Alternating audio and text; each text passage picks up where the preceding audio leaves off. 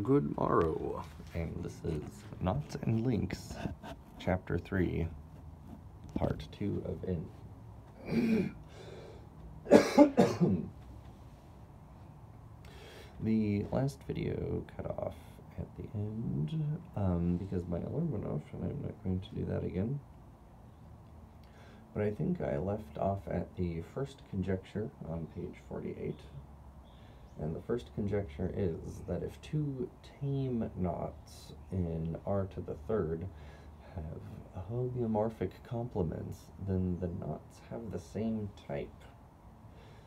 A knot is tame if it is equivalent to a polygonal knot. The following example shows that the corresponding conjecture for links is false.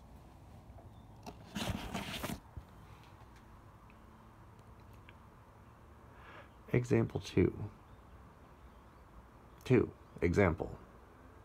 Two inequivalent links with homeomorphic complements, J and K, in S to the third, J and K prime. So that one's squigglier.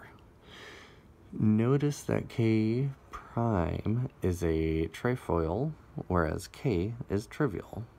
Oh yeah, because it's just kind of like a loop. It's just looped back where that one actually crosses over. Yeah, very good. Let us accept for now that these are inequivalent. This will be proved in the next section. I definitely accept right now that those are inequivalent. The J union K and J union K prime, I hope that's union.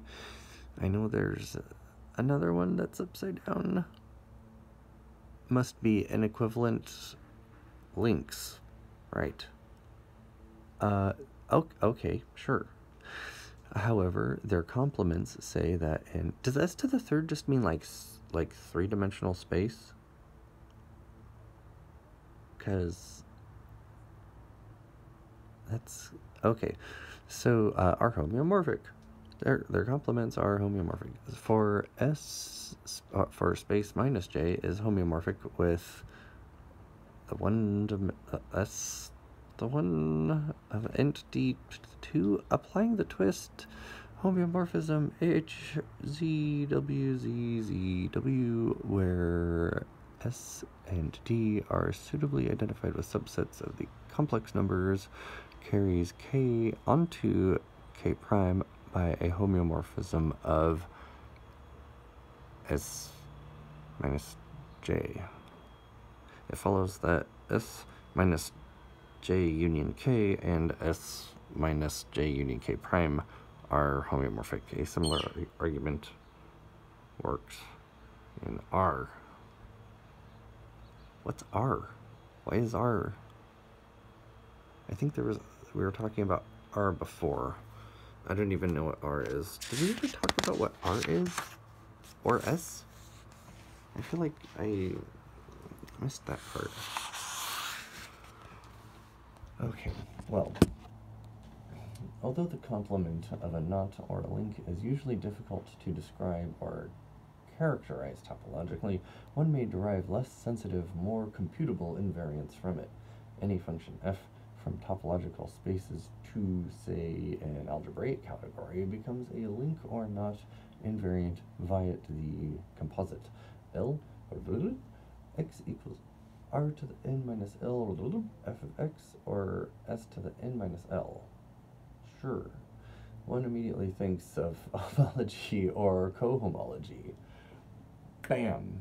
He is absolutely right. That was my first thought. Homology, or, well, I thought cohomology, but, so yeah, not the one that he named first, but I think that counts still.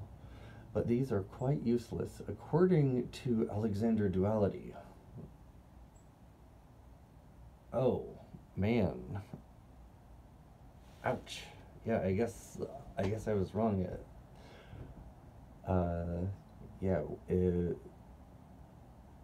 so these are quite useless according to Alexander duality. Good to know. I think there's an Alexander chain thing or something, or some kind of Alexander something or other later, but we're, oh yeah, not quite to Antoine's horned necklace, but we're getting there. Okay, 3. Okay, this looks like it's doing a lot of the math part. The integral homology and cohomology groups of the complement of a link and R to the n or S to the n are independent of the particular embedding. Okay, so lots of math stuff here. Very good. Oh god.